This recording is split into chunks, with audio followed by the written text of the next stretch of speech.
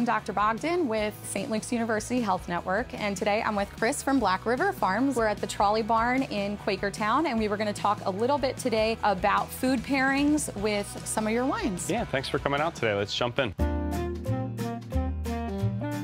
I see this beautiful charcuterie board and a few of your wines. What can you tell me about them? So we have a mozzarella and a Gouda here today with a semi-sweet white, a dry rosé, and a dry red. I would pair the dry red with the mozzarella. The Gouda might be great with the semi-sweet white.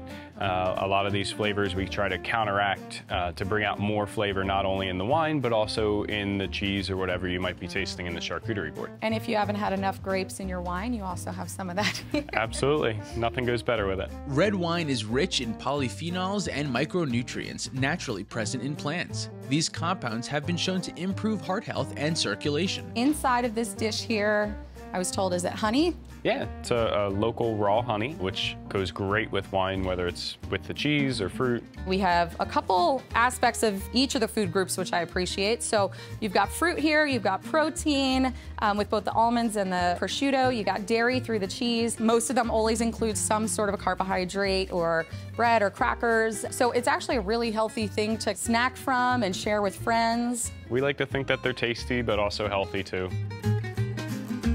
When you have folks come in and they're interested in a wine tasting or a food pairing, kind of where do you start? Well, if they're an experienced wine drinker, they tend to know what they like, and we can kind of start that as a basis. If they are a new wine drinker, that's my favorite type. We get to find out what they, enjoy. So we typically will start with a somewhat semi-sweet wine where it's kind of not too dry, not too sweet, right in the middle, and then we can work off in either direction. We're part of a big operation here, being in the Trolley Barn, but it's really cool to see people come in, be interested in wine, whether they're an older wine drinker or a new wine drinker. One of the coolest aspects is seeing somebody come in, that even if they think they know what they like, we usually end up finding something else that they like. Chris, it's really been a pleasure talking with you about some of these local options. Medically, we recommend alcohol in moderation. Red wine has the benefit of the antioxidants. If you have any other questions, by all means, come and check it out. Chris is here between Thursdays and Sundays. Thank you so much for coming.